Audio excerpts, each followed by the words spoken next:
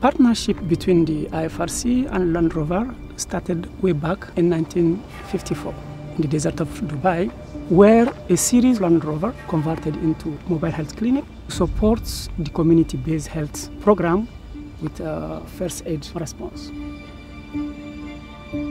This year we are back to test capability of the new Defender. This is where the first Land Rovers came. They absolutely explored this region, so it's only fitting that we come here to test this new vehicle, push it to its limits, because that's what the new Defender's all about. It's really important to make sure that our vehicles are tested at the extreme, that the new Defender is absolutely at home here, is durable and reliable, and can drive anywhere again and again. Mostly our role is to work with our volunteers worldwide. We deliver assistance in very difficult terrain to the affected and vulnerable communities in a safe and secure way. The new Defender is the most capable Land Rover ever.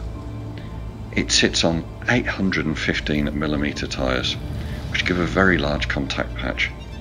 It's fantastic on sand and incredibly smooth on the road as well, which is so important when Red Cross volunteers drive such long distances to reach people in need.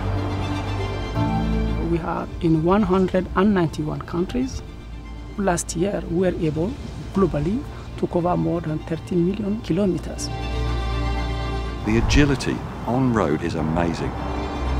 The engineers are obsessed about making this the most dynamic vehicle to drive. You can drive this car for hundreds of miles a day, absolutely effortlessly.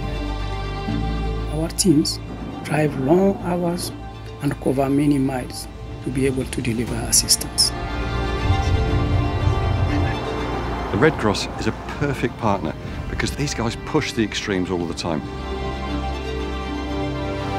The Red Cross operates in some of the most hard-to-reach places on Earth. Together with Land Rover, we can reach people in crisis wherever they are.